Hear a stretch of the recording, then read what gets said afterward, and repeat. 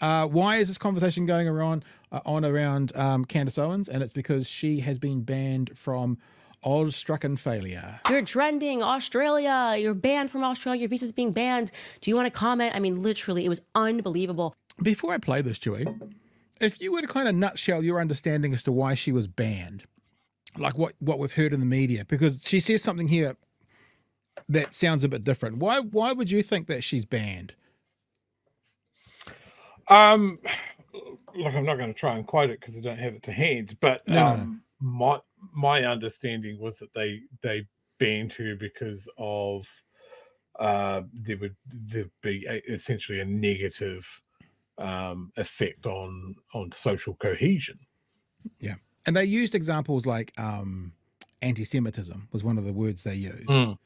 Now, I want you, this is not standing up for Candace Owens, obviously, but have a listen to what she says she was banned for, and it might surprise you from her perspective what she thinks she was banned for, Chewy, because what she's going to say she was banned for is sort of something from our side. Have a listen.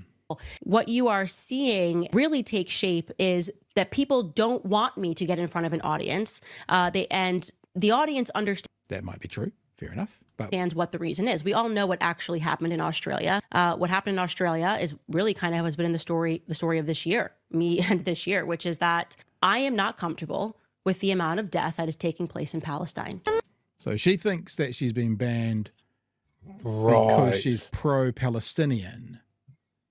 Now, but Chewy, this is where this thing becomes insidious. Many of us who have been pro-peace in the Middle East, pro-innocent victims in Palestine, have been labelled anti-Semitic, right? That has happened to most people who have said that.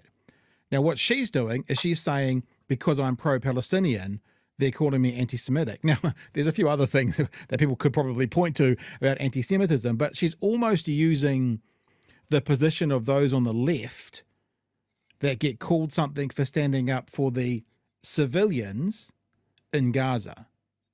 I just thought it was interesting when I heard it. This is a short, so they're only 30 seconds. We'll get to the end of it.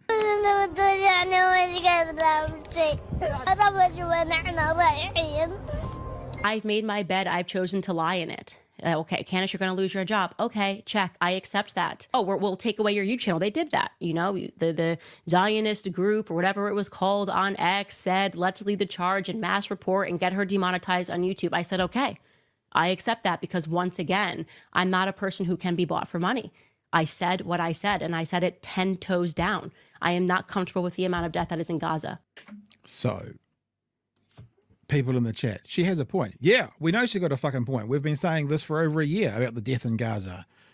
But is she cosplaying that now with an underlying vibe of... So is she basically pro-Palestine because she wants nothing but bad things to happen to Israel? You know, so is that a position of the anti-Semitic? Is they want Hamas, and we don't want Hamas, but they want Hamas to win, or they want the Palestinian cause to be taken over by them so they can make it look like they're mainstreamed.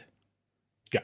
It's her hatred for Jews ultimately is driving her position. It is consistent throughout her statements. It is overriding everything, and she sees an opportunity to use Gaza to point at the Jewish people and go, see, they're all monsters. Now, even me, as fervent as I am about what an absolute goddamn stain on the planet Israel's actions towards Gaza are, I do not ascribe that to the entire Jewish faith. Of course. Of Jewish people. I ascribe it completely to the leadership of Israel and the fact that it's Zionism. Okay, hang on, can we just make this clear? I don't think we ascribe it to any part of the Jewish faith. Like you said, every part of it's like to no part of the Jewish faith. This is from Israelis, the Israeli government, and the Israeli Defense Force. There's actually no part of religious the Jewish religion. Exactly what we were talking about. Yeah, no part of it. And the word I wrote down, which I was trying to find about with Candace Owens, she's co-opting.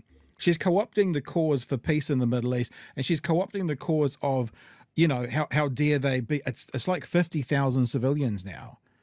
but she's co-opting it for nefarious reasons. That's what it feels like. And just so you're clear, the Australian Immigration Minister Tony Burke said the country's national interest would be best served with Owens somewhere else, as she could, quote, incite discord in almost every direction. That was from the Australian government. Go, Chewie.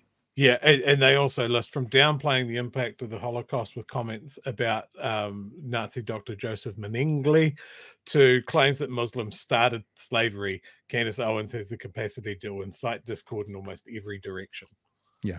So that's why they denied it. And that's fair enough. And I'm sitting here going, where the fuck is our immigration minister?